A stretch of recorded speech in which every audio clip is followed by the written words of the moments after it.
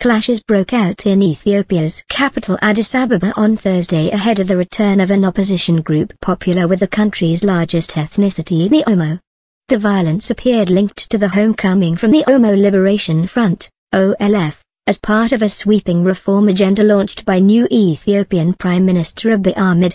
An AFP journalist said federal police clashed with men armed with sticks and stones, while a passenger bus appeared to have been pelted with rocks near the Piazza neighborhood. British Embassy warned of violence in Piazza and also in the Carl Square area, while the United States Embassy said in a statement it was monitoring reports of protest and unrest throughout Addis Ababa, with police deployed in response. It was unclear what sparked the unrest, but the violence appeared to be linked to reports that Omo activist youths known as Kiru had painted the colors of the OLF flag in parts of Addis Ababa.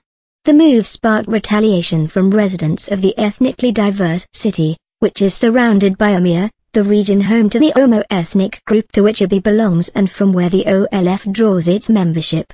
The AFP journalist said the groups of young men were carrying an older version of the Ethiopian flag popular with another opposition group, Jinboth 7, while chanting "Come out and defend your flag." Addressing the violence in the capital, Abiy on Thursday said we should not marginalize political parties coming from abroad.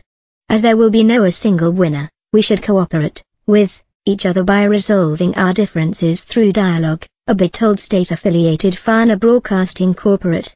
The leadership of the OLF will return to Ethiopia on Saturday, Fana reported.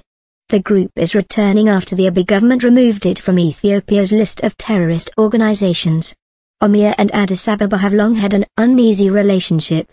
An attempt by the government to expand the capital's borders into Amia was decried by Omos as a land grab and sparked more than 2 years of unrest in the region that played a role in Abiy's rise to power.